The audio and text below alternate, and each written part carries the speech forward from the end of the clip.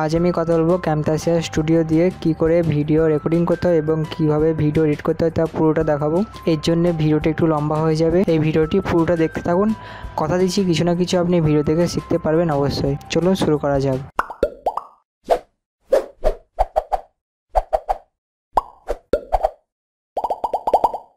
এই যে উপরে আছে সবারই প্রথমে আছে রেকর্ডিংটা আগে দেখায়। এই যে এটা হচ্ছে ফুল স্ক্রিন রেকর্ডিং, এটা দিলে আপনার ফুল স্ক্রিনটা রেকর্ডিং হবে। আর এটা হচ্ছে কাস্টম, আপনি কতটা রেকর্ডিং করতে চাইছেন এখান থেকে আপনি সিলেক্ট করে দেবেন ডাইমেনশনটা, অথবা আপনি এখান থেকে সিলেক্ট করে দেবেন কোন জায়গাটায় আপনি চাইছেন। এই যে এরকম করে আপনি সিলেক্ট করে নেবেন কোন জায়গাটা আপনি রেকর্ডিং করতে চাইছেন। ওকে, ফুল স্ক্রিন দিলাম। আর এটা হচ্ছে ওয়েবক্যাম, আপনার যদি ওয়েবক্যাম থাকে তাহলে এখানে করবেন, এটা ওয়েবক্যাম দিয়ে রেকর্ডিং হবে। আমার যেহেতু নয় যেহেতু আমি কাটা আছে। আর এটা হচ্ছে অডিও, আর মিক্রোফোন দিয়ে রেকর্ডিং করেন তাহলে আরও উপরে থাকবে। আমি যেহেতু মিক্রোফোন দিয়ে করছি না সেহেতু আমার কিছুই নেই, ঠিক আছে। এটা রেকর্ড দিয়ে সিস্টেম অডিও, এটা যদি রাইট দেওয়া থাকে তাহলে হচ্ছে আপনার সিস্টেমে অডিও যেটা হবে আপনার কম্পিউটারে সেটাও রেকর্ড হবে। আর যদি আপনার রাইট যদি দেওয়া থাকে তাহলে হচ্ছে রেকর্ড হবে না। এটা হচ্ছে এফেক্ট। আর হচ্ছে যে ইউজ মাউস ক্লিক সাউন্ড, এটা হচ্ছে যে এই যদি রাইট দেওয়া থাকে তাহলে আপনি যখন মাউসটা যখন ক্লিক করবেন তখন একটা সাউন্ড হবে, মাউসের যে ক্লিক করার সময় একটা সাউন্ড হয় না, সেই সাউন্ডটা হবে। আর এটা লাগবে না, আপনার যদি ইচ্ছা হয় তাহলে আপনি ইউজ করবেন, আর না তো করবেন না, তুলে দেবেন।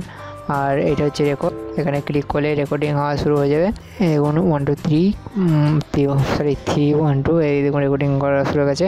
এবার রেকর্ডিংটিকে স্টপ করার জন্য আপনি এখান থেকে স্টপে ক্লিক করতে পারেন, অথবা আপনি যদি মনে করেন আমি এইটি আনবো না কিবোর্ড থেকে, আপনি তাহলে F10 টিপবেন। তাহলে দেখুন F10 টিপছি আমি, দেখুন অফ হয়ে গেল। আর এরকম আসবে অফ হয়ে যাওয়ার পরে তখন আপনি এই সেভ অ্যান্ড এডিট মানে হচ্ছে যে আপনি এখন সেভও হবে এবং আপনার সাথে সাথে এডিটের জন্য চলে আসবে একটা পেজ। আর এই আরোতে ক্লিক করবেন, সেভ অ্যাজ মানে আপনি এখন সেভ করে রেখে দেবেন, আপনি পরে যখন ইচ্ছে তখন আপনি এডিট করবেন, ঠিক আছে। তা আমি দেখাচ্ছি, তা আমি এটা দিয়ে দেখাচ্ছি না আপনাকে, এটা দিয়ে দেখানো যাবে না, এটা ছোটো খুব ভিডিও হয়েছে, রেকর্ডিংটা খুব ছোটো হয়েছে। তা আমি আমার অন্য ভিডিও আছে সেটা দিয়ে দেখাচ্ছি। ওকে, আমার এই রেকর্ড করা ছিল, আপনাদেরকে আমি এই রেকর্ডটা দিয়ে দেখাচ্ছি। এর নিচের এটাকে বলা যায় টাইম লাইন। আর এটা তেমন কোনো নাম নেই, এটাকে ক্লিপ বিন লাইব্রেরি কলার সেগুলো আছে তো এগুলোই বলে, ঠিক আছে। আর এটাকে বলে যে প্রিভিউ প্যানেল অথবা আপনার প্লেয়ার, যা বলবেন তাই, ঠিক আছে। এই এখন হচ্ছে যে টাইম লাইনের কাজ হচ্ছে সবচেয়ে বেশি, আপনার ভিডিও এডিটিং হবে কিন্তু টাইম লাইনে, ঠিক আছে। এগুলোর কাজ আছে, এগুলোর কাজ নেই তা না, এগুলোর কাজ আছে, কিন্তু সবচেয়ে কাজ বেশি হচ্ছে যে টাইম লাইনের। ওকে, তার টাইম লাইনটাকে আপনি এখান থেকে ধরে কমাতে বাড়াতে পারবেন, আপনার যতটা প্রয়োজন ততটা আপনি নেবেন, ঠিক আছে। দিয়ে আপনি কমে বাড়িয়ে আর এইগুলো আপনি কমাতে বাড়াতে পারবেন, ঠিক আছে। এরকম মাথায় কাছে নিয়ে যাবেন, একটা এর তীর চিহ্ন মতো আসবে, এরকম কমে বাড়িয়ে নেবেন, ঠিক আছে। এইবার প্রথম যেটা আছে সেটা হচ্ছে যে আপনার যদি কোনো জায়গায় ভুল হয়, মানে রেকর্ডিং করতে করতে যদি কোনো জায়গায় ভুল হয়, এটা হচ্ছে যে ভিডিও, আর এটা হচ্ছে যে সিস্টেম অডিও। আর ভিডিও আর অডিও দুটোই আছে এর মধ্যে। আর এটা হচ্ছে সিস্টেম অডিওতে আমি যেহেতু কিছু প্লে করিনি তাই এটা ব্ল্যাঙ্ক আছে, কিছুই নেই। আর এটা বলে ট্র্যাক 1, এইগুলো যে ভিডিও, এটা যদি ভিডিও আছে তাহলে আপনি এটার নাম চেঞ্জ করতে পারবেন। এই ট্র্যাক 2 আছে, এটার উপরে গিয়ে রাইট ক্লিক করবেন। আপনার যদি প্রচুর থাকতো এরকম, এর উপরে হাজার বলছি 20-25টা থাকতো, তাহলে তখন আপনি বোঝার জন্য এই সবাই নাম চেঞ্জ করে দেবেন। নাম চেঞ্জ করার জন্য এই ট্র্যাক 2 এর উপর ক্লিক করবেন, তারপরে দেখুন রিনেম ট্র্যাক, এটা আপনি ভিডিও লিখে দেবেন। তারপরে হচ্ছে যে আপনি এটা অডিও লিখে দিতে পারবেন। ওকে, আর এরপর আসি এই যে লম্বা যে এই কার্সারটা দেখতে পাচ্ছেন, এটা হচ্ছে যে আপনার ভিডিও যদি কোনো সময় চলতে যদি ভুল বলে ফেলেন বা কোনো কিছুর কারণে ভুল রেকর্ডিং করে ফেলেন, তাহলে আপনার যেখানে ভুল হবে সেখানে নিয়ে গিয়ে রাখবেন।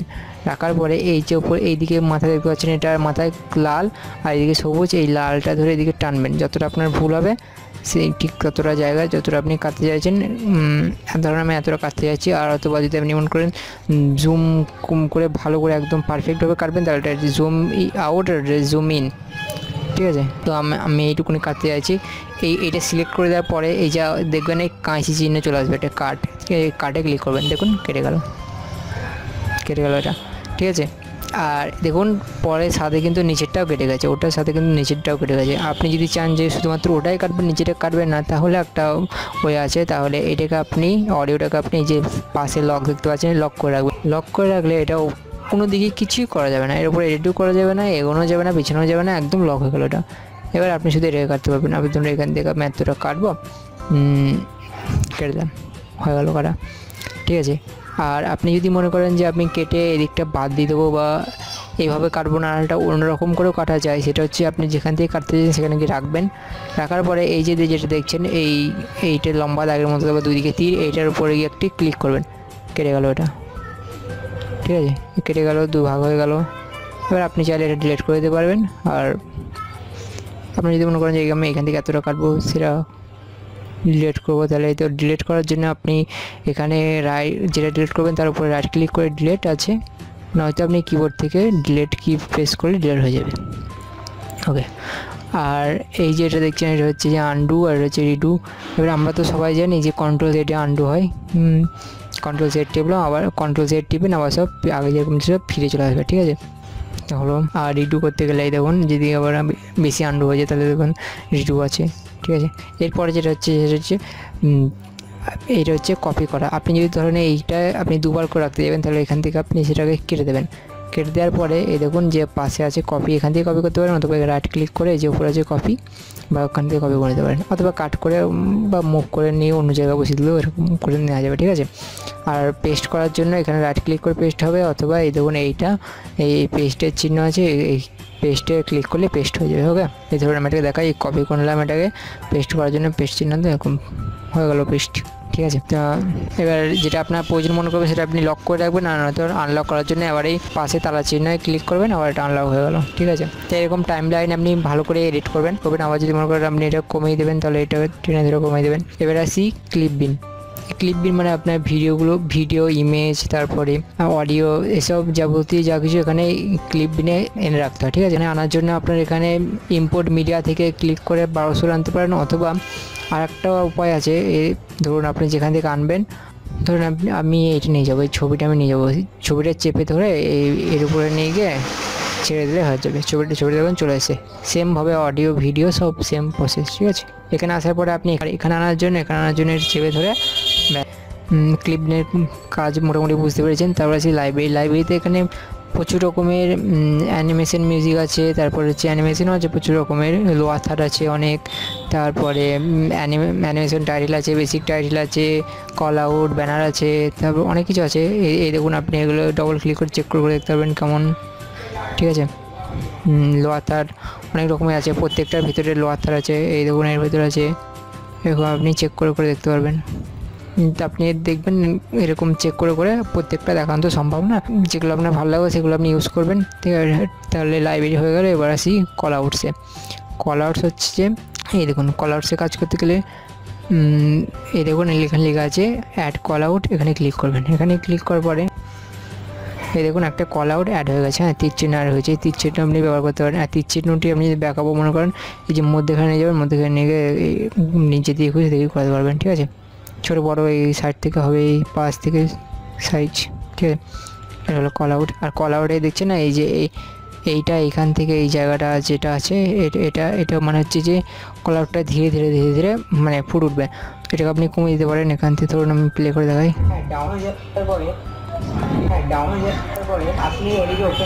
ওই দেখুন এরকম আস্তে আস্তে উঠে আবার এটাকে আপনি কমিয়ে দিতে পারবেন, বাড়াতেও পারবেন, যে এরকম বাড়াতে পারবেন, অথবা এখান থেকে কমিয়ে দিতে পারবেন, ঠিক আছে। ফেড ইন ফেড আউট, ঠিক আছে। তো হলো, আর এই কল আউট আরও আছে, এই অ্যারোতে ক্লিক করবেন, এখানে প্রচুর কল আউট আছে। আপনি যদি মনে করেন এটা লিখবো, এটার উপরে কিছু লিখবো, এখানে আপনি কিছু লিখতে পারবেন।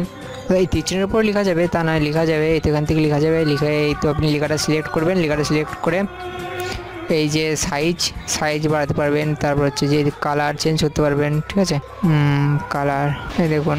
আর আপনি যদি কোনো জায়গায় ঝাপসা করতে চান, ধরুন এখানে প্রচুর কিছু আছে, এই দেখুন এরকম দেখবেন প্রত্যেকটা চেক করে, ঠিক আছে। এভাবে প্রচুর কিছু আছে, গোল এরকম সার্কেল আছে, স্কোয়ার আছে। এবার এরপরে যেটা হচ্ছে এটা হচ্ছে এই দেখুন এদিকে আছে না ঝাপসার মতো, সাপোজ আমি এই জায়গাটা আমি ঝাপসা করতে চাই, এই লেখাটা আছে এখানটায়, তাহলে কী করবেন, এটাকে ক্লিক করবেন, ক্লিক করে নিয়ে আসবেন। এখানে নিয়ে আসার পর এখানে আপনি সিলেক্ট করবেন কোন জায়গাটা, এই যে দেখুন এতক্ষণই আছে, চলার সময় দেখুন ঝাপসা হয়ে গেল, ঠিক আছে। ঝাপসাটা আবার দেখুন এখানে শেষ হয়ে যাবে, হ্যাঁ ঝাপসাটা শেষ হয়ে গেল, ঠিক আছে। এবার ঝাপসার এই যে এই ফেড ইন ফেড আউটটা আপনি এখান থেকে কমাতে বাড়াতে পারবেন, ওকে। হয়ে গেল। এবার আপনি এইটি আছে, এইটি করে আপনি টেক্সট লিখতে পারবেন। আপনি যখন কোনো টেক্সট অ্যাড করবেন আপনার ভিডিওর মধ্যে, তাহলে এখানে টেক্সট লিখতে পারবেন। ধরুন শুধু অনলি টেক্সট, এটা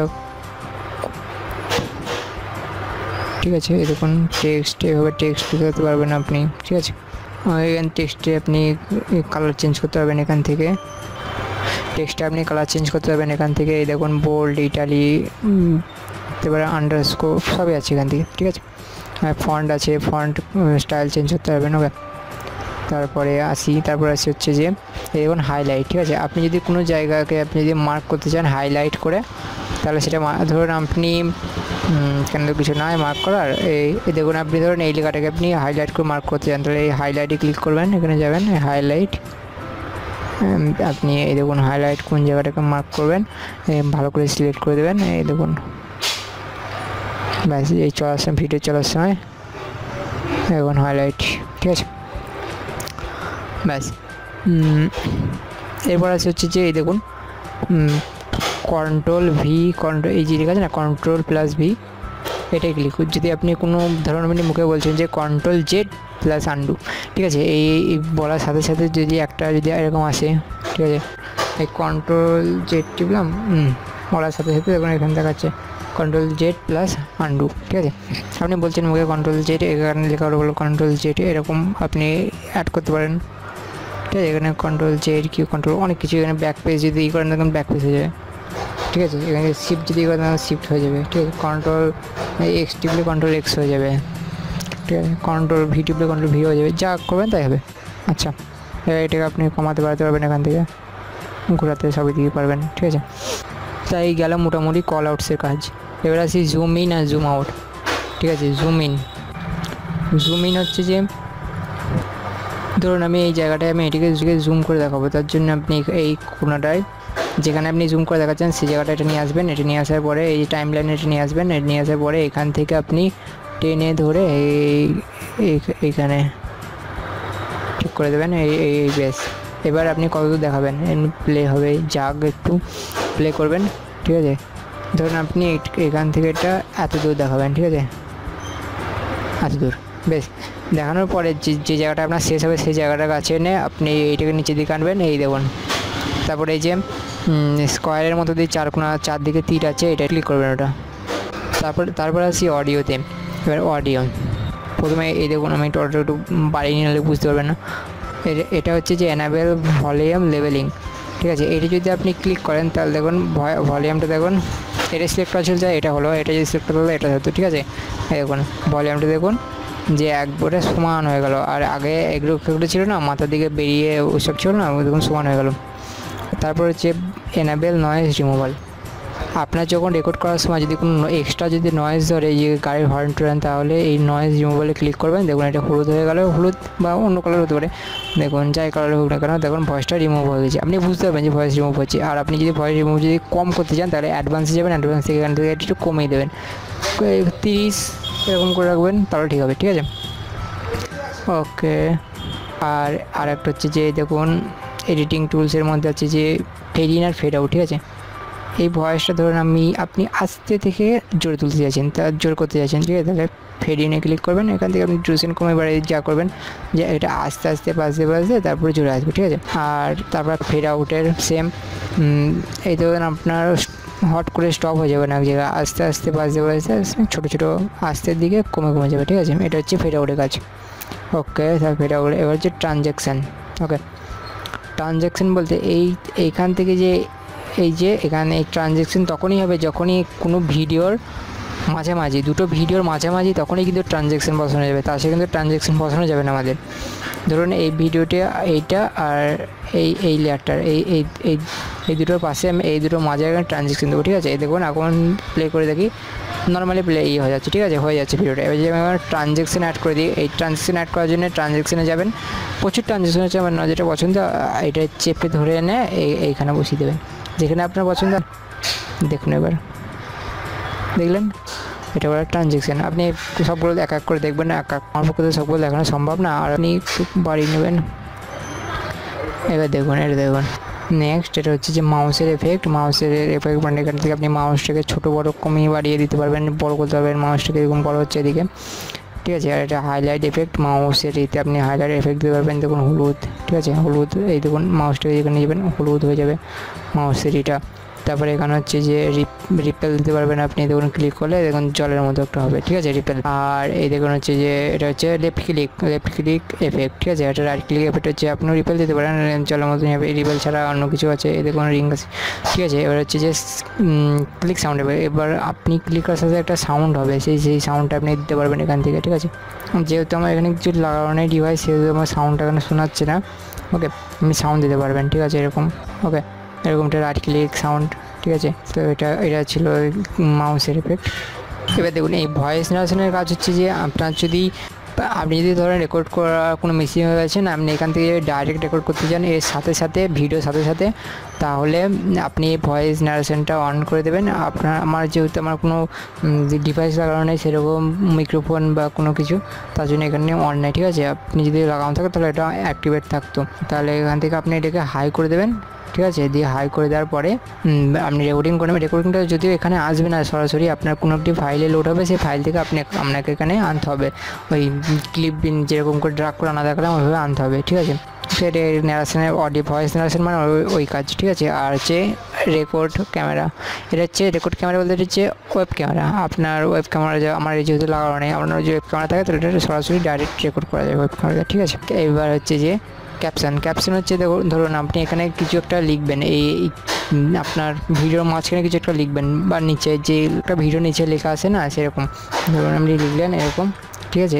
এটাকে বলে যে ক্যাপশন। এবারে ক্যাপশন দেখুন একটা লেখার পরে দেখুন এই ক্যাপশনের স্টাইল কালার আপনি সবই চেঞ্জ করতে পারেন, ফন্ট থেকে আরম্ভ করে সবই।